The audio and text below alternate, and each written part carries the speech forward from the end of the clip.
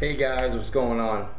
I want to attempt to make this little video without Derek around, so he just can't cut me off all the time. But we only have a few days left to the Turkey Challenge. Actually, 2 days, and it's here. So I want to say a few things. First, I want to say what I often don't say, and for what it's worth, I am very, very proud of all of you. You guys did an amazing job, and it's simply just unbelievable to see the results that you've gotten from this time.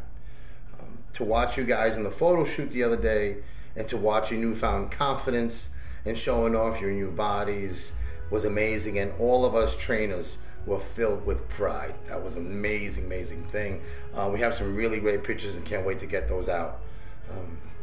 I think what's important is while you join this challenge, you also made yourself a little bit vulnerable, which is hard for a lot of people, you know, so you should be proud of that fact, that you made yourself a little vulnerable and made yourself a little humble, and put yourself in an uncomfortable position where you're going to be pushed to your limits day in and day out, and to be tested day in and day out, and you finished. You set the goal and you're there now. It's mind-boggling. I'm so proud of all of you. You sacrificed, many of you sacrificed temporary satisfaction. You know, I'm going to go out with the girls. No, most of you said no. I'm staying here, staying on the course. I want to get in the best shape of my life. I gave myself a time frame, so this holiday season I will be amazing, the best condition that I can be for myself. So I applaud you. You committed to the ride of your life right now. You guys are in total charge. I think also what's so important is not so much what you have accomplished, kind of but what you left behind.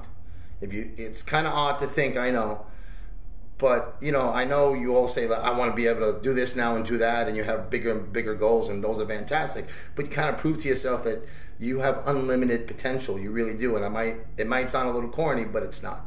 You have unlimited potential. What you left behind was a lot of negativity, a lot of negative people, a lot of self-doubt, a lot of negative habits. A lot of negative habits. You've left that all behind. So while you have so much in front of you, it's wide open. You guys are now, and it sounds corny, but you're now the superheroes of your life. Congratulations.